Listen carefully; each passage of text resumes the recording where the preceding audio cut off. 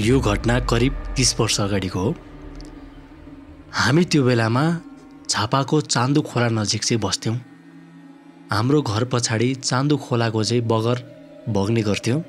हाम्रो वरिपरि घरहरू एकदमै कम थिए, एकदमै सुनसान जस्तो ठाउँमा हाम्रो घर थियो।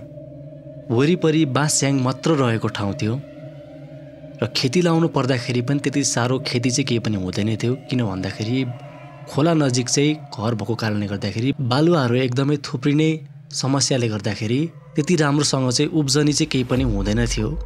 त्यसैले हामीले चाहिँ अरूको जग्गाहरूमा चाहिँ खेती गर्ने गर्थ्यौँ र आधी आधी बाडेर चाहिँ त्यसरी गुजारा चलाउने गर्थ्यौँ।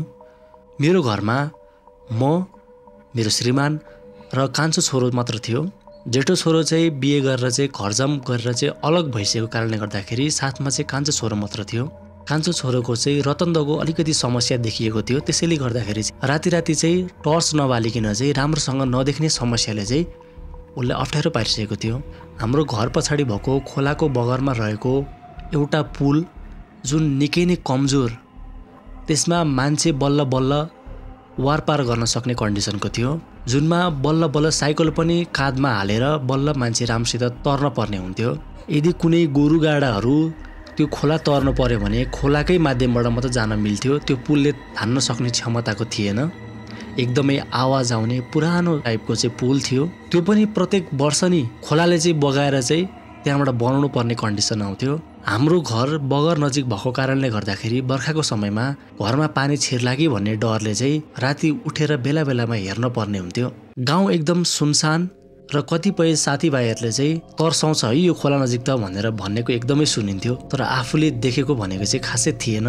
राति यसो निस्किँदाखेरि बाँसस्याङमा आउने आवाजहरू केही फालिएको जस्तो आवाज चाहिँ हरेक टाइम नै सुनेको जस्तो फिल हुन्थ्यो, तर लाग्थ्यो यो सिर्फ भ्रम हो र हावाको प्रवाह हो भन्ने सोच्थेँ म। बर्खाको समयमा एक रात चाहिँ लगभग 2-2:30 बजेको समयमा मलाई पानीको निकै नै आवाज आएको जस्तो फिल भयो र म छोरोलाई पनि उठाएर चाहिँ त्यहाँ के भएछ एकचोटि हेरिहालौँ, फेरि खोलामा चाहिँ पानी बढेर फेरि यता घरतिर आयो भने त बर्बादै हुन्छ, ल त्यसो भए तर म गएर चाहिँ हेरिहालौँ भनेर उठाएँ।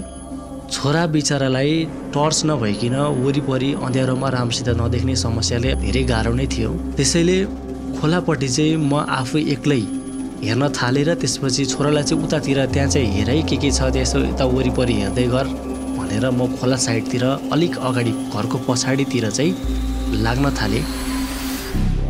घरको पछाडितिर म जब यसरी निहालेर हेर्न थालेँ तब मैले खोलामा 10-12 जना आइमाईहरू चाहिँ नुहाइरहेको जस्तो देखेँ।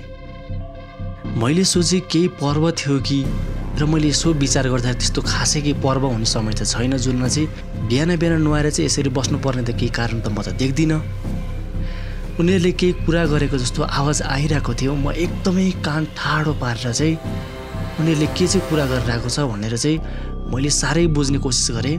उनीहरूले बोलेको एक एक शब्द ठुलो आवाजमा आए पनि तर कानमा पुग्दाखेरि केही पनि बुझिएको थिएन। उनीहरूले के बोल्दै थिए, कसरी बोल्दै थिए, एकदमै अचम्मको आवाज थियो।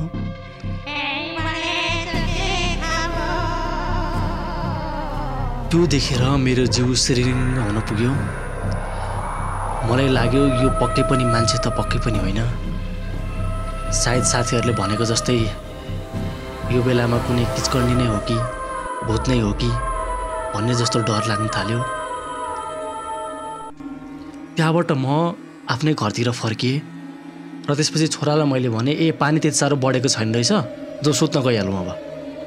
र त्यसपछि छोरोलाई त केही पनि थाहा थिएन यो कुरा, र मैले यो त्यो बेलामा भन्दा पनि भनेन, फेरि आत्तेला डराउला भन्ने जस्तो लाग्यो। तर समय सँगसँगै यस्तो घटनाहरू बिर्सिँदै गयौँ, तर यो घटना चाहिँ मेरो जीवनमा घटेको साँचो घटना हो।